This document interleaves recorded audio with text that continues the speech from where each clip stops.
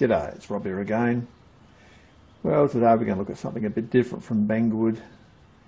They sent me some packages and yeah, I'll show you what they are. Package number 1, package number 2, package number 3, package number 4 and package number 5, or I should say item number 5, because yep, I've unwrapped it and it's obviously an electric motor. So what are all these things good for? Well, when you put them all together, you can make something a bit interesting out of them. This becomes this goes onto this and looks like this, which can then be powered by this, depending on which end you have the drive pulley on and which way you orientate the 10mm shaft. So basically it's for project work. It's to make a drilling machine or a sawing machine or a grinding machine, and it's all you need to actually make up some tooling. The actual overall cost is really very reasonable, and if you go to the web pages that are in the links in the video description, you'll see that this whole setup here is probably roughly 20 to 30 bucks at the moment. It's on special. The motor's not very expensive either, so the whole thing is quite a reasonable price, and you can play around with it and design something to occupy yourself and maybe be useful. What am I going to do with it?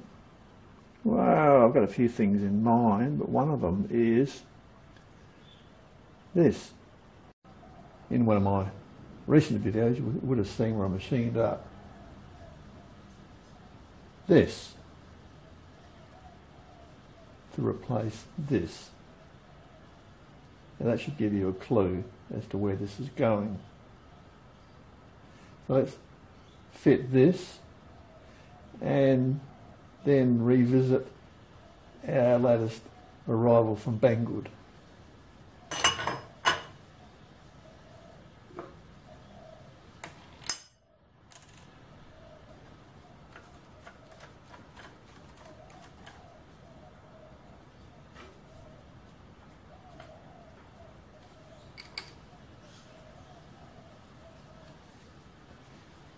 So that looks sort of useful, doesn't it? So let's get the new toy and see how it would be useful on this. Well, I'm thinking cross drill. Motor mounted back here somewhere. We've got a very rigid, very accurate cross drill. That's one thing I can do with it.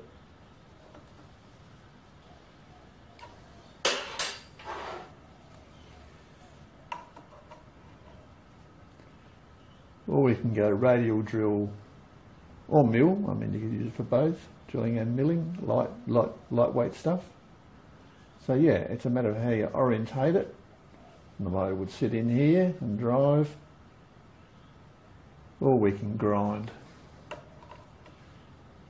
Use cut-off discs, or as this whole thing will pivot, we could use any type of stone that will mount in the chuck. Do grinding with that. So you could theoretically square up your chuck jaws if you had a stone that would reach right in.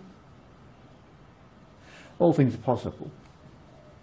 The fact that this little high torque motor should be easily mountable with mounting screws on the front or you can clamp it around. This is very similar, probably the same motor as they use for Banggood CNC routers and engravers.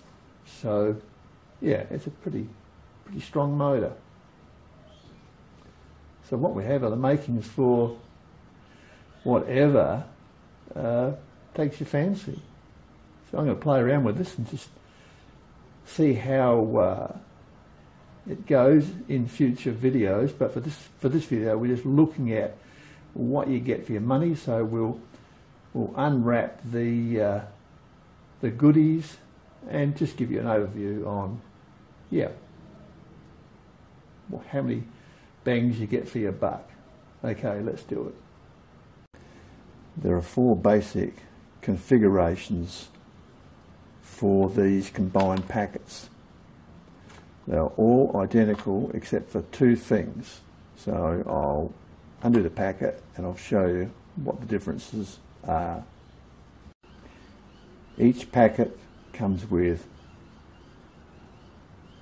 a pulley, which is a Gilmer type tooth belt pulley, positive pulley. It has a grub screw, it has a key for the grub screw. Well, there's 2 grub screws actually. You also get a bearing housing that takes the 2 sealed lubricated ball races they supply. There's also a separator so that you can, a little clip that goes on your 10mm shaft so that you can stand proud of the bearing centre if necessary.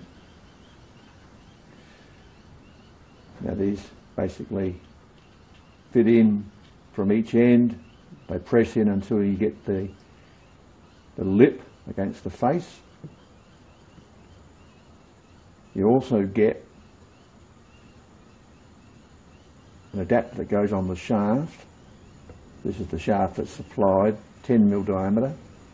This adapter goes on one end. It has 2 grub screws, a keyway, and it takes the standard 110mm disc sizes, friction discs, cutting discs, grinding discs that you would use on an angle grinder, a small angle grinder. You get 2 wrenches, one's a pin wrench, one's an open wrench. The locking disc is left-hand thread. It's not right-hand thread as on a normal angle grinder. This is the opposite. It's left-hand thread. It's done that way so that you can mount this on one end of the shaft and you can mount a chuck on the other end of the shaft, and when you rotate it in the direction of the drilling, the tightening plug or washer on the grind disc won't unscrew. It'll tend to tighten itself, being left-hand thread, for that purpose. So that's why they made it left-hand thread. Now, all of this stuff is the same, is included in each package. The only difference in the packages, the 4 available packages, are the chuck size and the Jacobs taper size on the end of the 10mm diameter shaft. Let's have a look at the different chuck sizes that they can supply this in, and of course each chuck will come with its own Jacobs taper size. So as they get smaller, so this will get smaller as well. The available chuck sizes are 13mm maximum, 10mm maximum, 6mm maximum and 4mm maximum. These are all made by Sanu chucks. They all seem to be reasonable quality. Yeah, quite acceptable. Of course, you get a key with each of these as your basic Jacobs T-wrench type key. And your Jacobs taper sizes are JT3, JT2, JT1 and little baby JT0. Another package you can get is a 16mm Gilmer drive pulley for the electric motor that is also optional. 16mm that matches your 32mm spindle pulley, so it effectively gives you a motor ratio of 2:1, and of course you get the little belt as well. In addition, you can purchase the extra JT1 spindle and a JT0 spindle, and they'll respectively do the 6mm chuck and the 4mm chuck. Once again, you've got a 10mm spindle size. Banggood also sent me this little electric motor, which is matched to the spindle assembly, what appears to be. 5mm shaft takes the Gilmer drive pulley, and this has a high torque output. It is rated to run on 12 volt to 36 volt, and it spins at 3500 to 9000 RPM. So with a 2:1 ratio, reduction ratio, that means you're getting a spindle speed of anywhere from 1750 to 4500 RPM. Now I ran it off of a 19 volt printer pack, just an old printer pack, and it ran quite happily off that because this draws very, very low amps, well under a half an amp, and printer packs generally put out about an amp, you know. Anyway, I had a 19 volt one and I ran it off that, and I got a speed of 5,815 RPM. So if you halve that, that means I'm getting 2,900 RPM at spindle speed, which is perfect for drilling and you know, radial drilling, cross drilling, whatever. It's a bit low for grinding. So if you want to do grinding, you want to spin the motor at a higher speed, which means you've got to have a higher voltage DC power supply, and I actually did run this off of my commercial DC power supply, and I actually took it up to 50 volts, no problem, no smoke, no magic smoke. So yeah, it would run quite happily at 40 volts anyway. I wouldn't want to run it at 50 for too long, but it handled it. Nothing got hot, and it seems to be quite a rugged little motor. Ball bearings. It's got the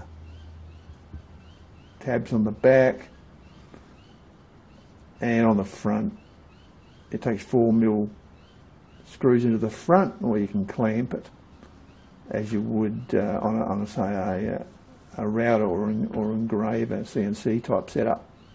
That's the motor. Once again, not expensive. Well, there you have it, guys. I've given it the once over. And yeah, I'm going to do some playing around with this, and probably set that for cross drilling, I think. But I mean, yeah, all things are possible. You could even use it vertically as a pillar drill, or even as a mill. Just imagine. I mean, this takes standard diameter bearings. There's nothing to stop you putting in another non-lipped bearing on the spindle, or even two, beef this up and turn it into a miniature milling machine. How cool would that be? Yeah, I mean, obviously it's going to take time to do something like that, but you could play around, and who knows, sky's the limit. So there you have it, guys. Yeah, it's an interesting little setup, and well, the links are in the video description. There's a lot of different prices for the different components, but they're all very, very cheap, really, and it's on special at the moment. So yeah, get in there and have a look and see what you think. Maybe it's just what you're looking for to make up some gadget, I don't know. Anyway, hope you enjoyed it. See you next time. Cheers.